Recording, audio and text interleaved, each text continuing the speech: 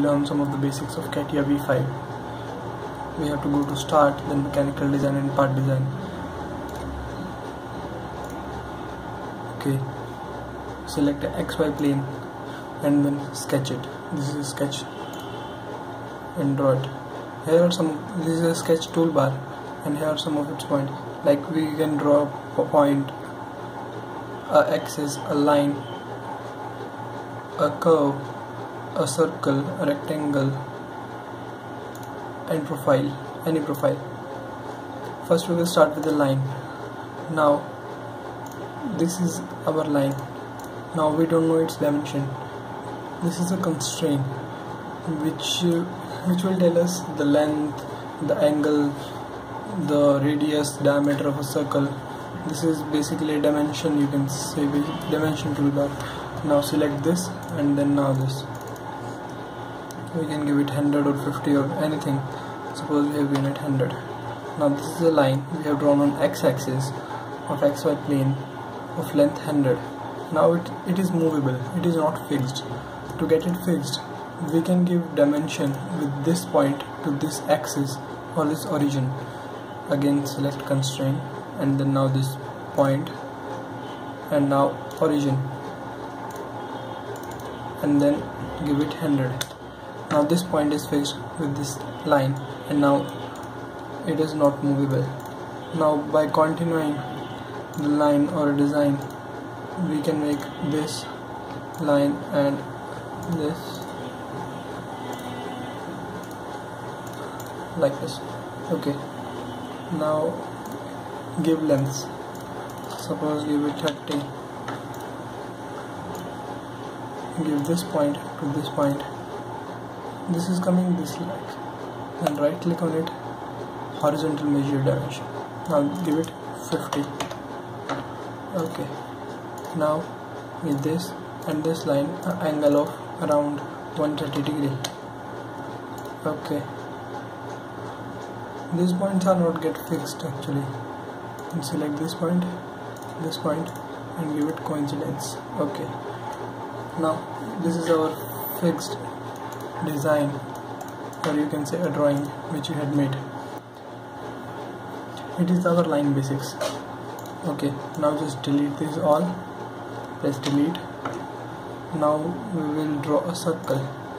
Suppose this is the center of the circle and this is it, and now we will give diameter is like 100. Okay, if you want to give radius, then double click on this, select this radius and then give it 100. Okay, let it be 50. Now if you want another circle, here are some other parts that we can make from this.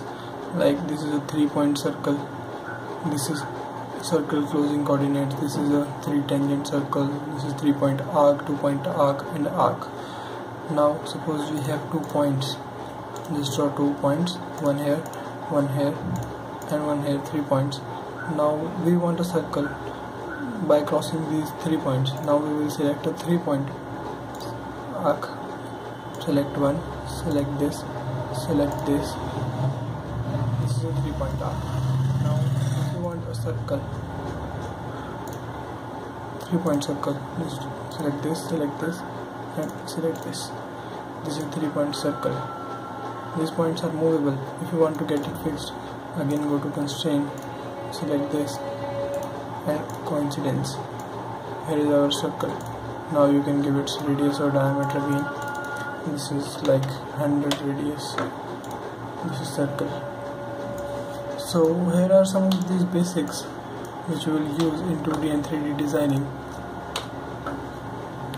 Some of these toolbars help in trimming and chamfering the corners or mirror objects, making mirror objects, rectangle.